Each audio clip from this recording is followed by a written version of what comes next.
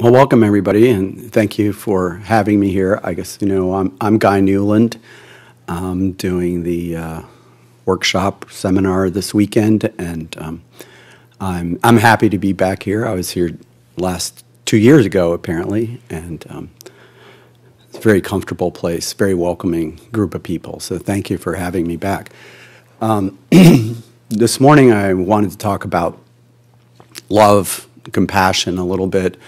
And particularly different techniques that are suggested in the Buddhist tradition for dealing with obstacles that come up when we're trying to cultivate love and compassion. And I want to do that from the point of view of trying to consider how these ideas are common to different parts of the Buddhist tradition and are not necessarily the private property of one particular sect or school of philosophy within Buddhism, and are not private property of Mahayana Buddhism, and in a sense, in many ways, are not private property of Buddhism at all, but are really about our common humanity. So first I start with a couple of passages from scriptures, sutra and shastra.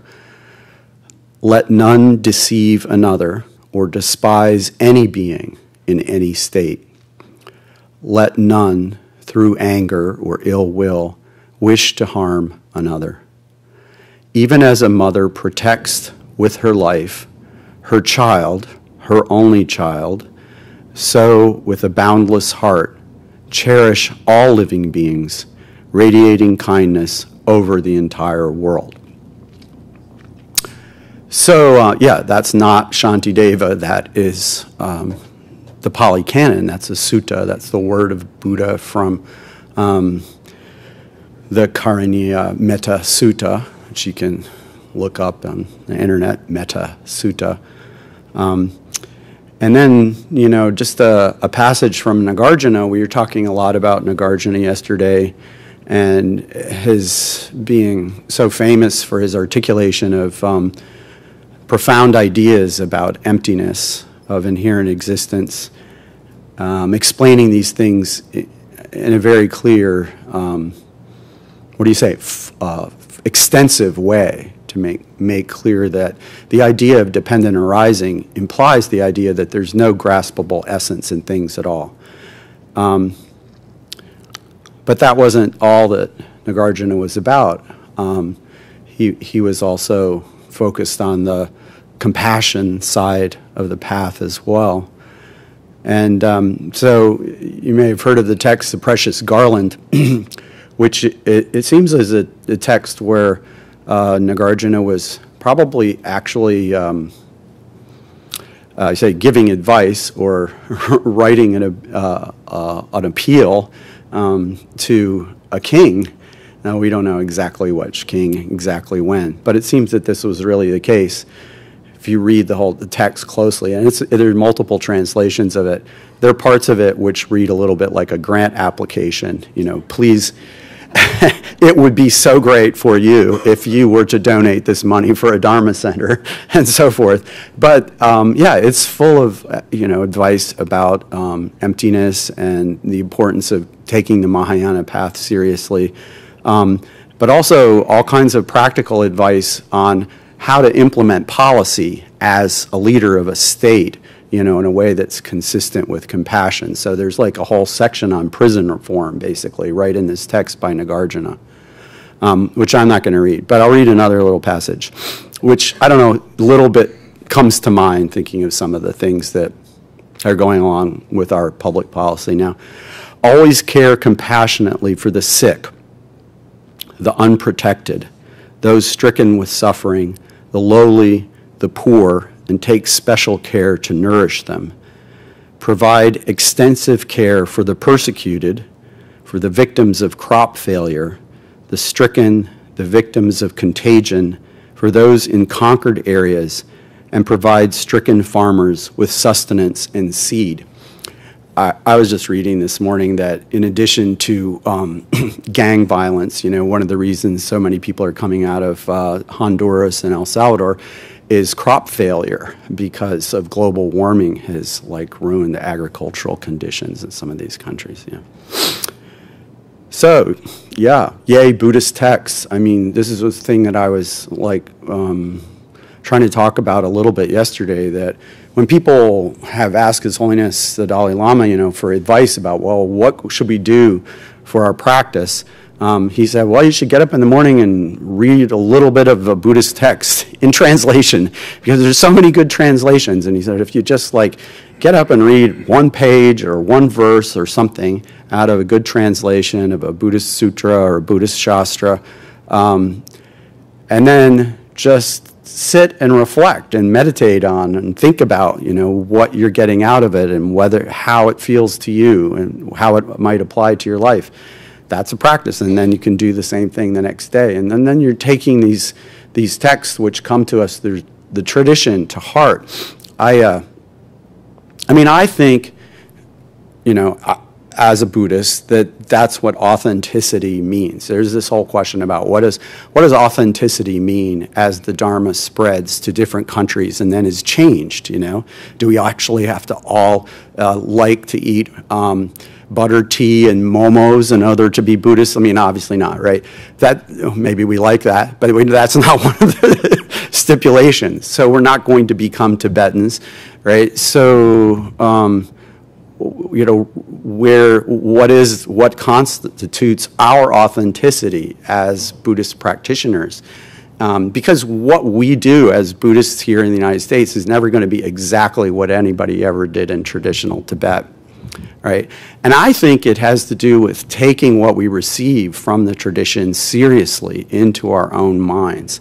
And these texts are, as this is what His Holiness's point, if you go back 60 or 70 years, these texts really were very little available. You had the early Polytext Society and so forth, and there were a few other things. But now we have so many really good texts, and most of them now in multiple translations, where you can compare how different people, you know, who knew the languages are bringing out different nuances in the original. You can learn a lot then without having to study the language about what's authentically received by us, you know, as American Buddhists. And when we do that, if we do that, I think it's important not to be too, what shall we say, you know, partisan and thinking that, well, since we're tantric practitioners, we're only going to read a certain kind of text, or since we want to be in the Bodhisattva path, we're not going to read the Pali Canon. These are all Word of Buddha texts. If you listen to what His Holiness has said about the three turnings of the wheel, you know, that he's saying that all of the texts in the Buddhist canon have things to teach that we can benefit from. Right? And that it's not like, oh, certain classes of practitioners should only read these texts and don't want to contaminate their mind. This is all the Word of Buddha. We don't want to like imagine ourselves as being too good for any part of it. And so really what I wanted to try to do to say, like, okay, we know that, for example, Shantideva is famous within the Mahayana tradition for his articulation of ideas about love and compassion. But just exactly how different are these ideas from other ideas that were in non-Mahayana Buddhism 300 years earlier, for example, right? So I'm not saying they're exactly the same, but I think you'll see from what I have to say this morning that they're more the same than they're different. And the reason is because they're all authentically Buddhist. They're all deriving from the same, they're all part of this same tradition. It's not because Shantideva was cribbing off some earlier non-Mahayana guy or something like that. It's just they're all deriving from the word of the Buddha. Yeah. So, yeah, the two people I wanted to sort of compare in terms of what they say about cultivating love and overcoming obstacles that come up in that process are Shantideva and Buddhaghosa. So Shantideva has lived in the 8th century, and he's like a very famous Mahayana scholar.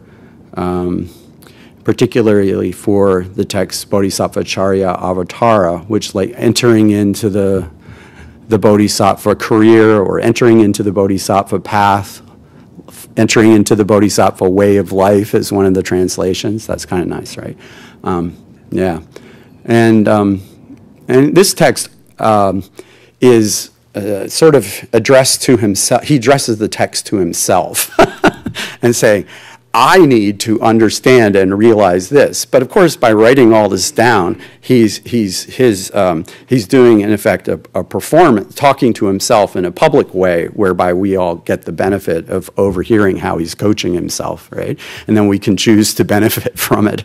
And this is exactly what he says in the text. You know, I'm writing this down and thinking this out so that I can, you know, improve my own way of being, but hopefully other people, you know, reading this, since I'm writing it all down, will benefit as well.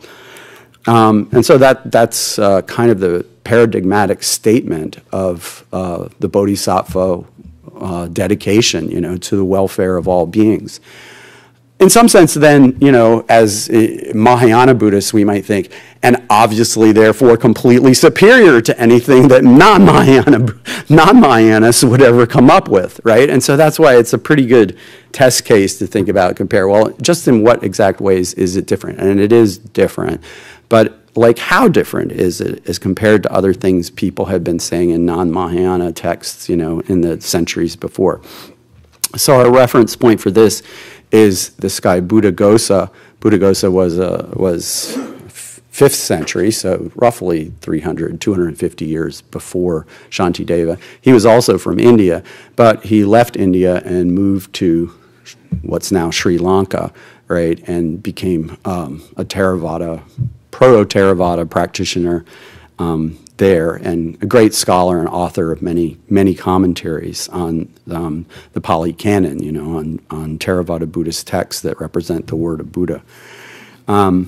So they both, Buddhaghosa and Shantideva, recommend that we should cultivate loving care, which is or we could say, we usually say compassion toward all living beings, and without exception, and that in the process, we will have to deal with overcoming grudges and resentments and hostilities. That is, some of these beings are going to be harder for us to include in our sphere of loving care than others.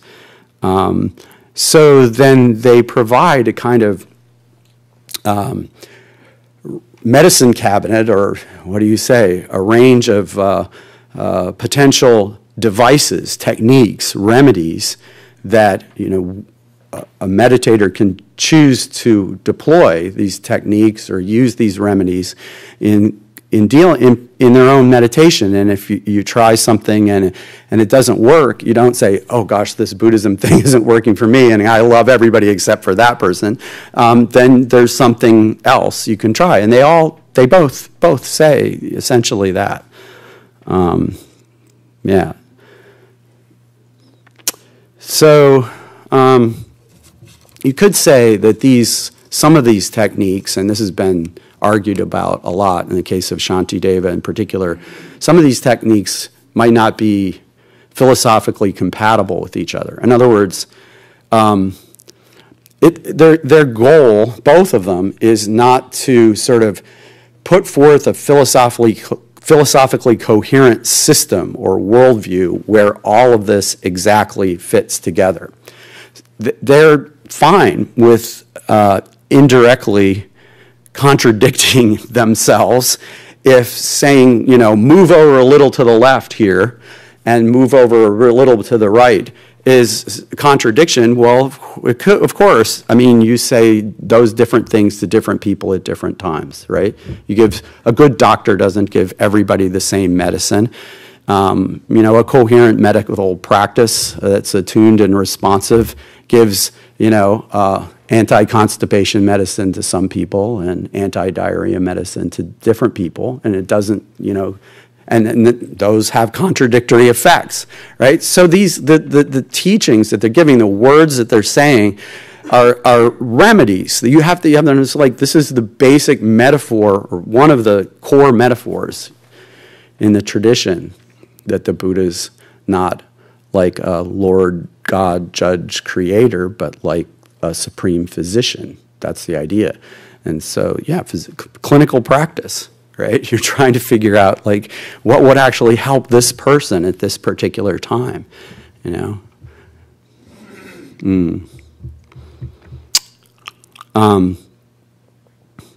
So, first of all, how to cultivate, so love, care, compassion.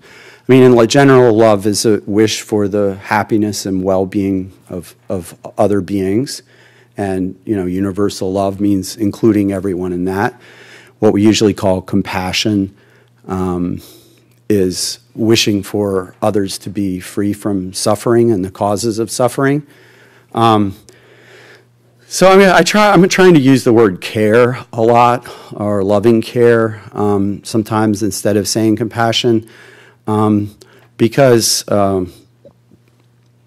compassion is etymologically and to a certain extent in our connotation in English is really a feeling, an emotion, and that's not bad, but like how much of it can we feel? Like if compassion is feeling close to empathy, and empathy means feeling for the pain of another, and now I'm going to feel for the pain of the whole world, that's going to be extraordinary, right? Really difficult for me to empathetically respond. This is why we talk about compassion fatigue, right? So on the other hand, like what they really have in mind here, and that it's not that we shouldn't feel an emotional, mirror neuron, empathetic emotional responsiveness to seeing others suffer. That's really important too.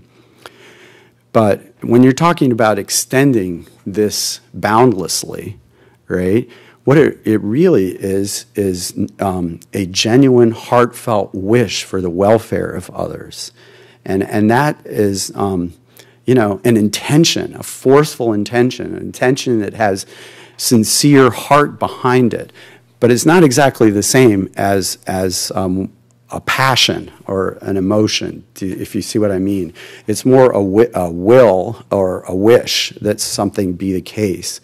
And that way it's easier to understand how it can be extended boundlessly.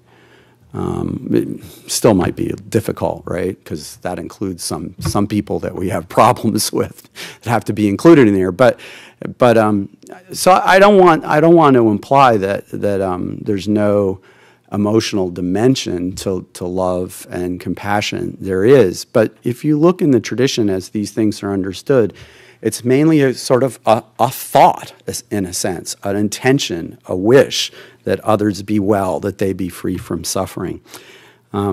So how do we go about like cultivating these things? And Shantideva, for example,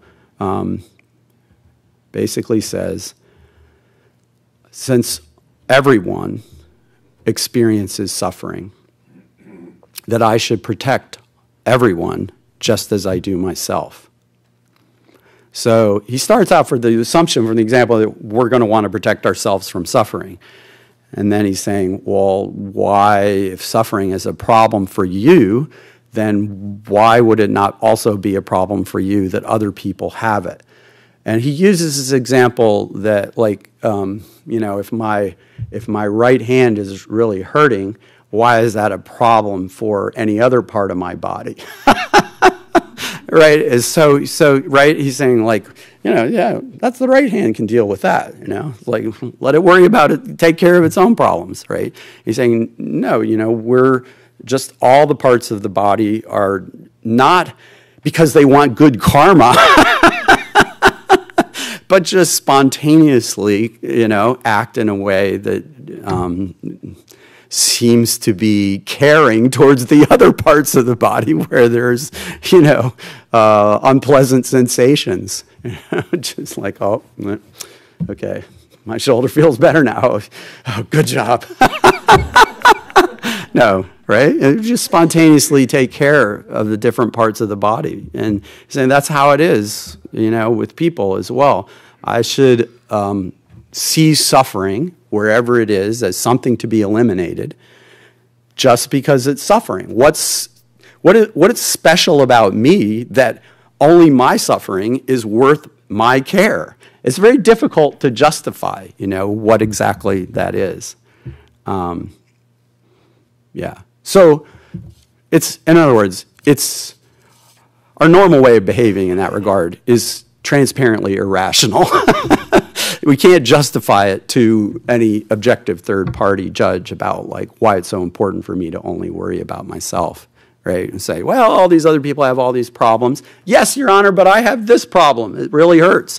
And it's like, oh, well, in that case, yeah, you're more important than all these other beings, right? As you know that that's not going to work.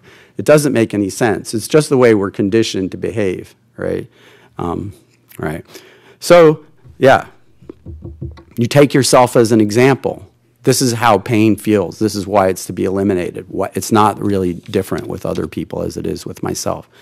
And Buddhaghosa says, right, not Mahayana, the same thing. Just as I want to be happy and dread pain, so do other beings, taking oneself as an example. I mean, this is almost like coming out of the Dalai Lama's mouth, right? But it's from a Theravada text, right? Take yourself as an example and think, oh, that's just how it is for others. That pain hurts, right? So this general idea of taking oneself as an example in terms of understanding, the reality, the actuality of other people's suffering is common among Buddhists, and it's common beyond the Buddhist world. Truly caring for ourselves and knowing, that we would wish ourselves to be well, when we understand that and interrogate what that really means, engages us in caring for other people, because insofar as you understand that they're just equally as vulnerable as we are. There are, brothers and sisters in this big pain family, like all the parts of my body are, integrated in that way. And this is the same thing that, is in the Gospels. The Gospel of Mark says essentially the same thing. Do unto others as you would have others do unto you. Confucius says the same thing. He says, if you want to know how to treat others, take yourself as an example. That's in the Analects of Confucius. That was like a little bit before the time of Buddha. There wasn't any email or anything, so they didn't influence each other, right? It's a long way, right? Yeah, people just came up with this idea, very, very similar, because they are human beings. So we're thinking about what does it mean to be a human being, and how should we as human beings treat other human beings, right? So suffering is suffering, and if you think, maybe you're okay with that. So, yeah, suffering is, it's not always necessarily the worst thing. But if you're interested in eliminating or mitigating or minimizing suffering, then it becomes hard to justify why we should only be concerned about ours, what makes our suffering particularly special. In fact, what does it even mean to say this suffering is mine? I have my private suffering, and it's none of your business. It's very difficult to say that it's my suffering and your suffering is different. We have to understand exactly what it means to be me, and that takes us into this whole question of: is there a really findable private self that can own this suffering? Yeah. Mencius, who is Confucius's follower, said, well, if someone's just going along, a regular person's going along the side of the road, and they see a child sitting on the edge of a well about to fall in, a sense of alarm will come up in them. All right. Maybe there's exceptions, right? But for a lot of people, there's a child about to fall in. You don't say, whose child is that? Are they here legally? Do you say that? No, you're like, oh. Now maybe you're like, maybe some people go, oh, there's a child. Oh, yeah, but maybe, yeah. And then they don't do anything, right? He's not saying everybody does something to help, but there's a very quick moment where everybody has this sort of natural sense of alarm at the child sitting on the edge of the well about to fall in, right? You say, yeah, that's what everybody's got something like that. We have that as a common starting point. There's a movie I like called The Girl in the Cafe, which is about extreme poverty. And in it, there's this character, the girl, right? Turns out that she's been in prison, and this guy that this diplomat that she's been hanging around with says, oh, you know, I didn't know you were in prison. What were you in prison for? And she said, oh, I hurt a man. And she said, he says, why did you do that? And he said, well, because he hurt a child. And he says, was it your child? Whose child was it? And she says, does it matter? What does that even mean, right? Oh, I only have certain children. These are the children that I care about. All these other children go to hell, right? That doesn't make very much sense. All right. So, yeah, a difference is that Shantideva, and this is very famous, and you know, in Bodhisattva texts, really revels in imagining situations where he is used and abused. That's probably, they're both used and abused by other beings for the sake of their benefit. For example, he says, for the sake of others, I've made this body pleasureless. Let them beat it, play with it, ridicule it, and cover it with filth. If any of my suffering alleviates any of theirs, then of course a compassionate person will want to induce that. In other words, the Bodhisattva's compassion entails the idea of willingly undergoing for oneself as much suffering as is possibly necessary to bring any sort of happiness to other beings, okay? Yeah, there's quite a lot about that in Shantideva, and also in, you know, Nagarjuna, the earlier Mahayana. In the Precious Garland that I was reading earlier, Nagarjuna says, may I always be an object of enjoyment for all living beings in whatever way accords with their wishes and without any interference, just as it is with the earth, the water, the fire, the wind, the herbs, and the wild forests. In other words, my body and my mind are resources that I place 100% at the disposal of other living beings, right? And they can use them in whatever way that I make myself a slave of the living beings that I'm trying to serve. And this is kind of, you know, you could say like this idea that I'm utterly dedicated to helping these other living beings, and there's so many of them, and they're like my mothers, and I'm going to put their interests ahead of mine, right? And I'll find my ultimate happiness in enduring some suffering on their behalf, right? So, yeah, yesterday I talked about that my idea is the basic idea of Buddhism is that we suffer needlessly because we don't see things as they are. And then I interrogated this question of, well, what is needless suffering?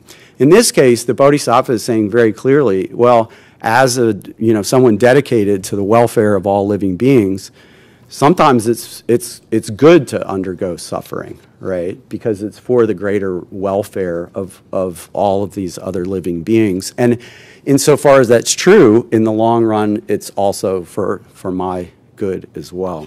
And a lot of examples of that. Buddhaghosa does not agree with this. I mean, he was 300 years before, so he didn't specifically criticize it directly. But his idea of, you know, loving kindness is extending all this love equally in all directions, equally. And that means for him that you can't be wishing ill even for yourself. So, yeah, that, you know, there's this idea that you have love for all living beings, taking yourself as an example, you have to begin with actually caring for yourself. And you know from doing these practices that, you know, you have to start with meditating on a sense of care and well-being, wishing well for oneself, and then extend that out. And some people get stuck on that first step because they don't really love themselves, right? And Buddhaghosa is really emphatic on that point. You know, he said, if a bandit comes along and there's four of you, you and your worst enemy and some stranger you don't know and your best friend, and there's a four of you, and the bandit says, okay, I'm going to kill one of you. Which one is it? And then you said, kill me, then you don't have loving kindness. You shouldn't be able to choose. This is what Buddhaghosa says. It's very clear from what Shantideva, right? He's got a different idea, right? The Bodhisattva will be saying, yeah, I'm your guy, right? Buddhaghosa thinks, no, that's wishing harm on a living being. It just happens that you are the living being. So in this regard, they do have a difference, right? I'm not trying to say that they're exactly the same. But this basic idea of that way we extend loving care to others is by taking our own feelings as an example is the commonality between them. Then they both agree that the major problem in doing this is our resentment or grudges or anger toward other people that we perceive as having harmed us, usually in the past. And then they both give a whole bunch of different ideas. How many different ideas depends on how you count. I was actually at a conference last year, and we went through all the ones that Buddhaghosa gave, and everybody had a different way of counting. And, you know, it's like, is it 19 or is it 16? It depends on how you count. Is that 3 different ones? But my point is, it's a lot. They have a lot of different things. It's not just like, here's the remedy that Buddha prescribed. There's a whole bunch of different, you know, techniques that are suggested. Okay, one that's in common, for example, is Buddha. Look at the life stories of the Buddha as a moral exemplar. So they both tell stories, Jataka stories, stories from Buddha's past lives, stories from the life of Siddhartha, about the Buddha's kindness, right, even to people who are intending to harm him and so forth. And then these scripture, it's scripture-based inspiration. In other words, this is the way the Buddha lived his life and his lives as a bodhisattva, and we should be inspired to live in accordance with his example. So you say that's that's a technique, right, based on faith, confidence in the Buddha, reverence for the Buddha, admiration of the Buddha, Buddha as a role model. You know, think about how the Buddha behaved and try to be more like that, right? That's one way to work with it. The kind of negative side of that is the idea that, well, if you don't even try to act the way Buddha would have acted in a situation where there was somebody seeking to do harm, then how can you really say that you're truly a follower of the Buddha? Yeah, so I'm not making this up or pronouncing it on my own behalf. I'm just quoting the text. They say, you know, take the mind to the thought that will I truly be a follower of the Buddha if I hate this or that person and just think that that's okay, right? So both Shantideva and Buddhaghosa say the same thing about that. Buddhaghosa is particularly vivid about it. He tells a story from the Pali Canon where the Buddha said, if there's some bandits grab hold of you and take a two-handed saw and saw off your limbs one at a time, if you should on that account hold hate in your heart against them, you will not be one of my followers. Right? Okay, so I'm just telling you what it says, right? All right, that's one of the hard sayings, right? Like something to live up to. Yeah. Shantideva is like, I think Shantideva takes into account, oh yeah, okay, that's going to be tough, right? For people to say, oh, there's somebody hungry and I don't have any food, I'll give them a piece of my thigh, right? So, yeah, he says, well, that might not be the best medicine for everybody, right? Maybe not everybody's ready to live up to that. So let's get people used to the idea of being generous a little bit at a time, right? And we'll gradually train our minds in generosity and meditating on emptiness and meditating on love and compassion. And maybe there'll be a lifetime in which it won't be any big deal for us to give away parts of our body. You see that guy, the story this week about the school principal who died giving a bone marrow donation to a stranger in France? Yeah.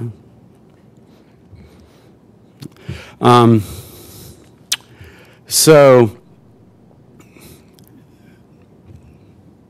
wanting to emulate the Buddha, not wanting to be, failing to emulate the Buddha, and then realizing that holding hate, holding resentment, holding anger in your heart hurts you, okay? So we care about ourselves. Consider the fact that if you're holding on to a grudge or a resentment, who is that actually hurting? It's actually hurting you right now for sure, and, you know, making you lose sleep, right? Making you feel sick in your stomach, right? And, you know, harming your ability to practice virtue, right? So maybe, you know, maybe some vengeance will come about or maybe not. What's for sure is that one person is definitely already harmed, right? And they both say this, and they're quite clear about it. Like Buddhaghosa says, this is pretty close paraphrase. Suppose an enemy has hurt you. Why try as well to hurt your own mind? With the hurt that anger brings, you are already punished right now, right? And then Buddhaghosa enumerates all the various faults that are associated with anger in various Buddhist texts, and Shantideva does exactly the same thing. Then they both go on to say, in their own ways, that you shouldn't think of this other person as your real enemy. This is like super important. Thich Nhat Hanh, was the first person that I heard say this, but it's like in all Buddhist texts in one way or another. Yeah, when you say, foe destroyers, or right, you're talking about like who are these foes that we're supposed to be destroying? Who are these bad guys that we want to wipe out? It's all like mental afflictions. There's no living beings who properly stand within the class of enemies. That's the idea. All these living beings are our family.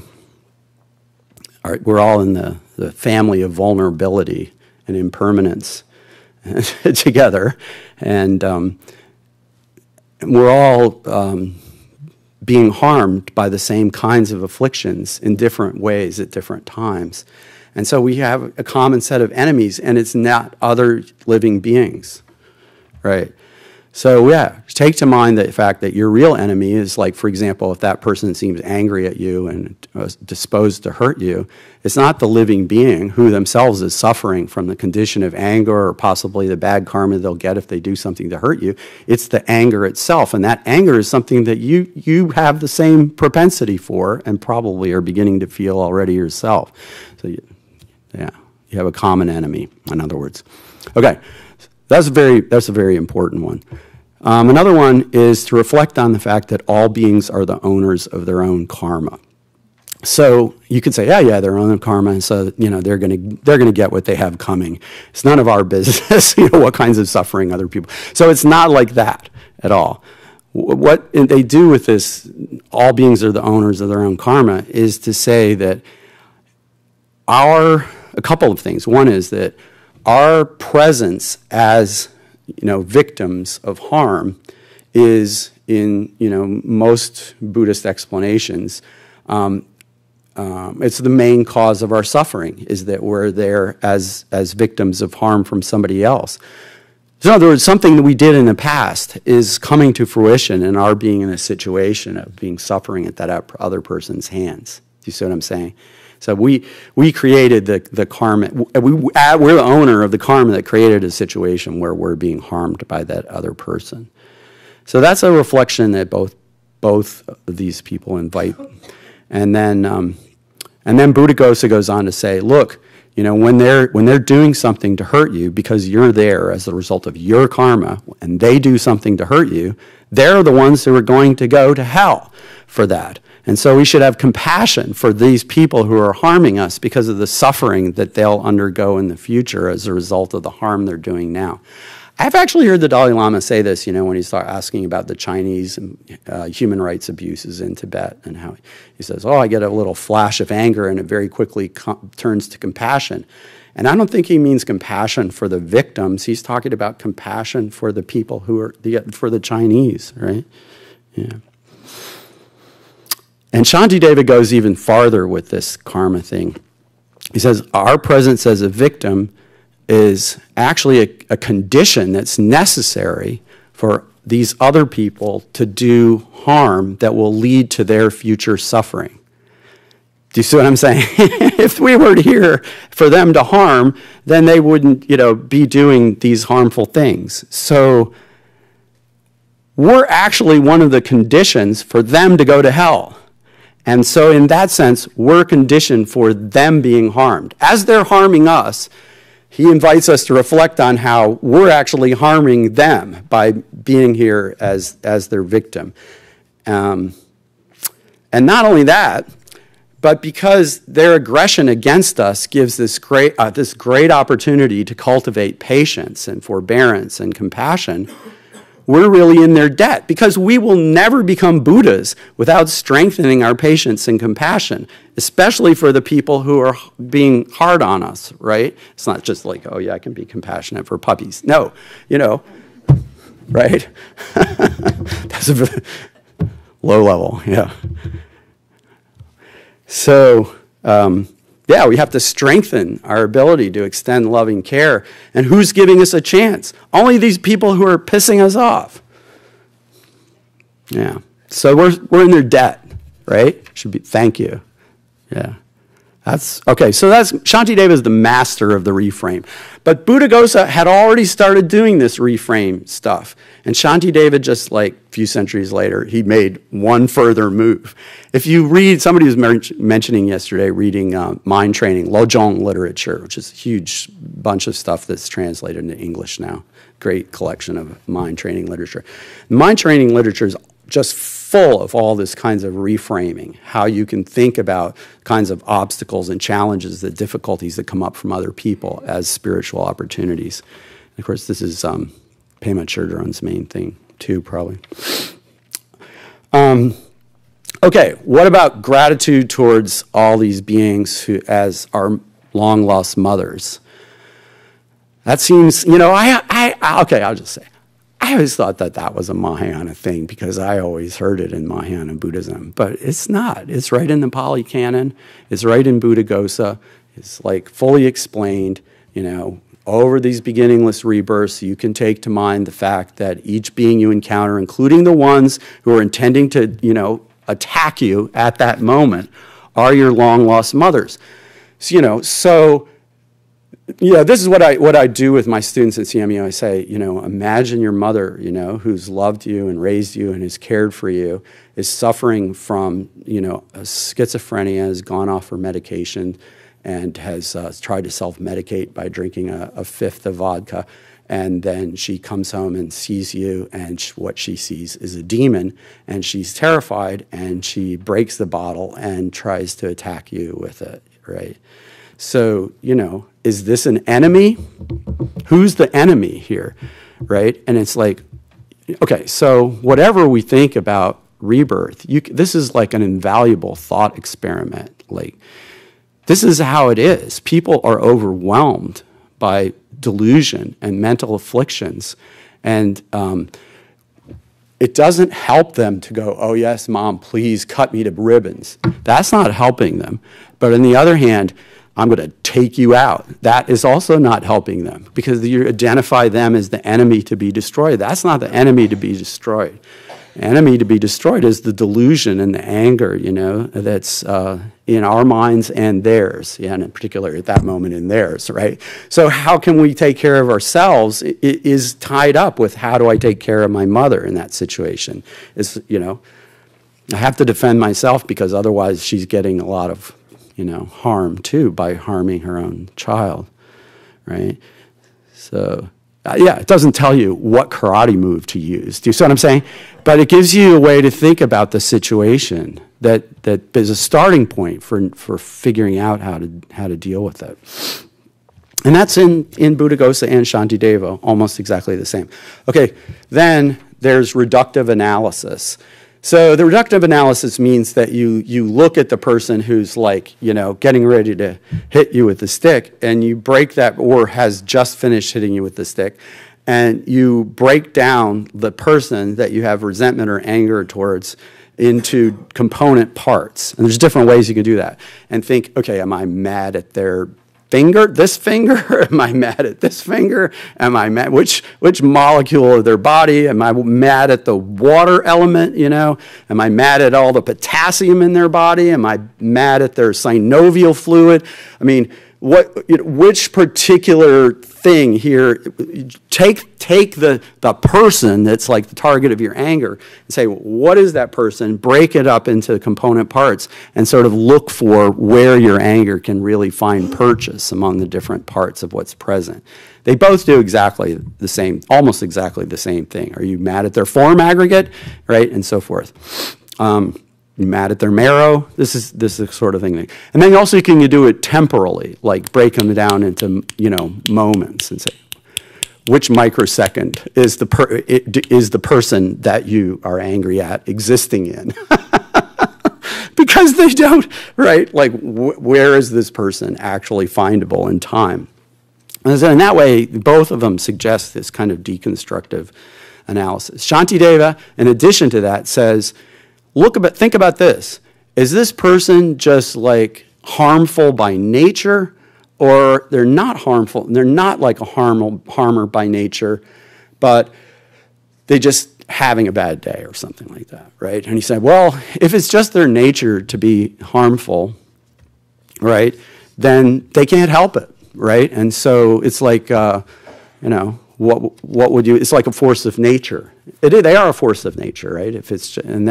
So what's the use of being angry at them? That's what he said. It's like being angry at fire for being hot. Right? If you hypothetically, if that's just their nature to harm you, if it's not their nature to harm you, which is probably more likely the case most of the time, right? It's just they're just like cut in front of you in the line because they're having a bad day or something, cut you off in traffic because they're having a bad day.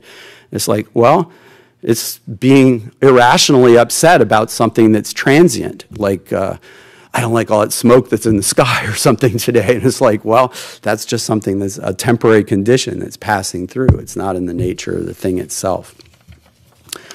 Or, they have other kinds of things like that. Like, so the stick that hit you was impelled by the person. And you're not angry at the stick. You're angry at the person who impelled the stick. But just like the stick was impelled to hit you by the person was impelled by their anger in turn. So back it up one step. Why do you just you're not angry at the stick, you backed it up to the person. So why not just back it up one step further and say, oh, I'm really my real problem is with anger itself, right?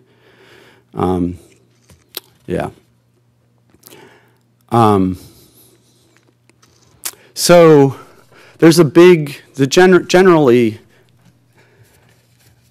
we find in Shantideva and Buddhaghosa, as I was saying, a big dharma pharmacy of remedies where internal philosophical consistency is not a problem, but it's also not the main goal. Sometimes they might say things that seem contradictory with things they said in other place, but that's not the point. It's to give different people lots of options in terms of how they could deal with these problems that come up in our mind in real life. The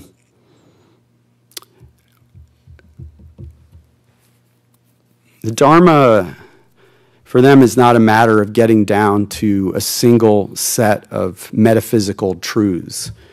It's more a matter of using analysis to look at, for all the different kinds of ways that there are different things that people can do to help each other or help themselves in different circumstances with the delusions and other afflictions that are affecting them. In other words, Shantideva and Buddhaghosa are both trying to be physicians, right, mainly, and philosophers second, physicians first in the tradition of the Buddha himself, practical physicians.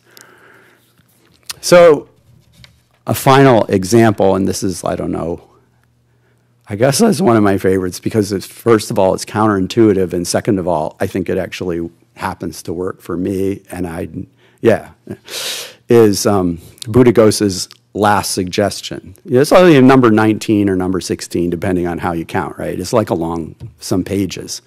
It says, a lot of this is written with the assumption that it's all for a male monastic, right? So he says, if the bhikkhu cannot affect the resolution of the resented person by resolving them into the elements of the marrow and so forth, he should try giving a gift, either by himself to the other person or accepted by himself from the other. And in the one who does this, the annoyance with that person entirely subsides. Well, maybe it doesn't always in all cases. It's like there's something you can try, right? Just like the other 18 ideas. So, yeah, now how is that going to work? It's like if somebody's aggressive against you, how am I going to get that person to donate something to me so that I will be, that's not something that you can directly control, but you can give something to the other person. And so he gives an example. Let's get the impression that this might have been a real story. A monk, a junior monk, had been displaced 3 times from his quarters in the monastery by a senior monk, the same senior monk. And so he has some resentment toward that senior monk that's causing, you know, he's obsessive, really, right? So he decides finally to give to this person whom he resents an alms bowl that he had received from his mother. And he gives it to that person. And in that way, he was able to overcome his resentment. So it's like, really? Okay, so I was like, well, let's in the spirit of, you know, just trying it out. Like, next time the dean's office does something really bad to me or my department, I'll bake them some brownies, you know. And I've done that. I actually did it. I've done it. And it's like, yeah, it's interesting. It changed the whole vibe. First of all, like, you know, people are like kind of surprised because they surely have some sense that you're not very happy with them. And then they are kind of happy that you're seeming not to be so angry at them. And they're grateful that, you know, you're relieving the tension in the social relationship by giving. And then their positive feelings about your generosity actually affect your feelings towards them in turn. I don't know, that I'm not saying that this works all the time, right? That's the whole thing. None of these things work all the time for everybody. Yeah. You've just got a lot of different ways to try to work with these kinds of grudges and resentments that we have. We try to expand our love and care boundlessly. We're going to come against some sticking points. As I said, sometimes it's at the very beginning when we don't truly love and care for ourselves, right? That's important. We have to start there. But beyond that, we come to certain people where it's like really hard to get past them and include them in the sphere of our concern. And so that's why I think both of these guys, you know, both the Mahayana and non-Mahayana, are really concerned with giving us a lot of different techniques for working with those situations. Okay, thanks. I can take any questions for the next few minutes.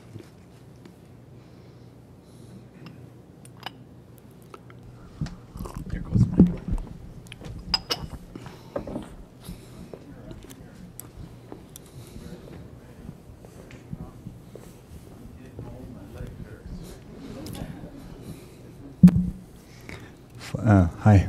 For the last piece you said, it sounded a little bit like bribery or protection money. I pay you so that I don't get harm from you anymore. Oh yeah, it could be interpreted that way, right? No, I mean, well, I don't think I don't think that was Buddhaghosa's intention, but I think he's really interested in, like, he's seriously thinking about how do we clear our own hearts. Like, okay, so this example is in my mind. I saw this video about the American Indian movement and, you know, how there were gun battles on the Lakota reservation in South Dakota between the American Indian movement and the enforcers who were associated with the tribal council who opposed this Native American militancy. And people actually, like, did drive-by shootings of each other's houses and shot each other's houses up and so forth. That was in the time, I don't know if you remember, like when the American Indian movement marched, you know, drove to Washington, D.C. and occupied the Bureau of Indian Affairs in Washington, D.C. So when these people got home to the reservation, it wasn't that the, you know, tribal leaders were that happy with them, right? And then they had, quote, goons who were, you know, other Native Americans who were driving around, and they were shooting each other.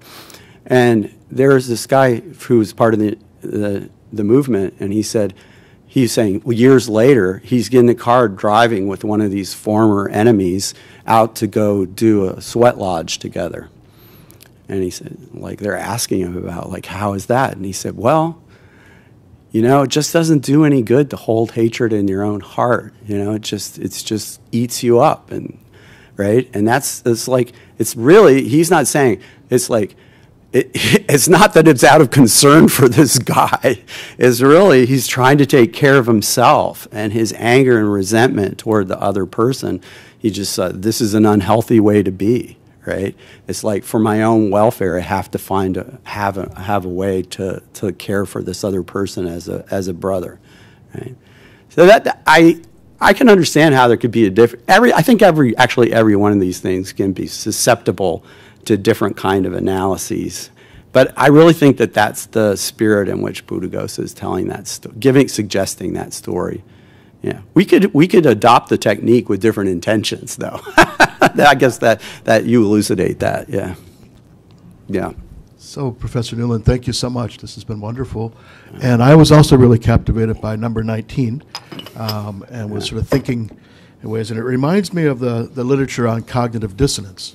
Yeah. That actually, it's very difficult to actually bake the brownies for somebody at the same time of holding, hatred toward them. And so I immediately thought of some, all the people who slight at me, that I might make them brownies or send them a check, send them flowers. Yeah. Well, no, it's counterintuitive, and it's not. It's just, I don't know. I don't think it could be that's in Shantideva, and I've just never seen it. I got it from Buddhaghosa, and I never really heard of it before. Yeah. It's very consistent with the idea of cognitive dissonance. Yeah. You can't simultaneously try to do something nice for something harmful to something. So the practice of making yourself doing something nice for them is like eating away at your tendency to hold negative feelings for them. I felt like that was true in my case when I did it. Yeah. I started to think of these people as human beings who would enjoy the brownies instead of harmers. Do you just want to think? Yeah, I of course that thought crosses one's mind, and one sets it aside. Yes, there's the question behind you, Eunice.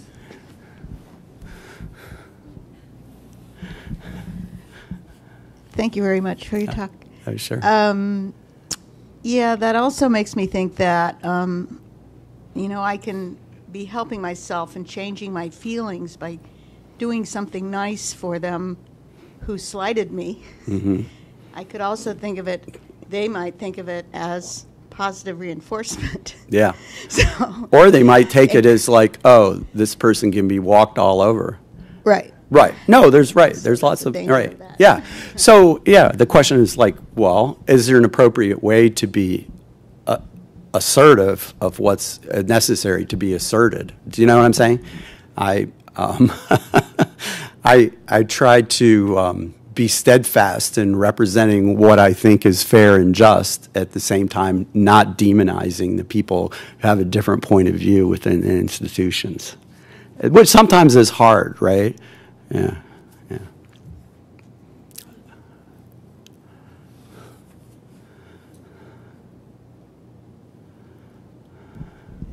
I've been struggling with this for a while.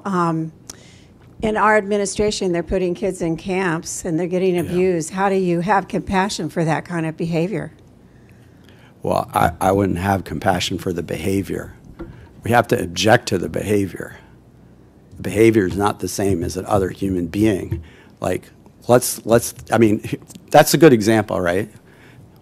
What is like Kristen Nielsen, right? She's actually a human being, right? It's like, okay, so you can think about her as a human being who's like, okay, she now has the karma associated with all these decisions she made. She has, people who are put in charge of torturing other people or abusing other people suffer PTSD often, quite a lot, right? There's research on this, that PTSD is not just for the survivors on the victim side. A lot of people suffer psychological damage because of what they themselves have done that they can't later live with. Right. I don't know that that would be the case with her, but we don't know, right? She doesn't look like a happy person in any of the pictures I see, you know. And I don't think we have to see that it's not incompatible to like object to choices she's made, to feel deep concern for the people she's harmed, and to have deep concern for her as well, right? Right. I know it's difficult, but I think we have to. She's a perfect example, right? Yeah. I think we're supposed to stop now. Okay. Well, we're going to do a dedication then. May all beings have happiness. May they be free from suffering. May they find the joy that has never known suffering.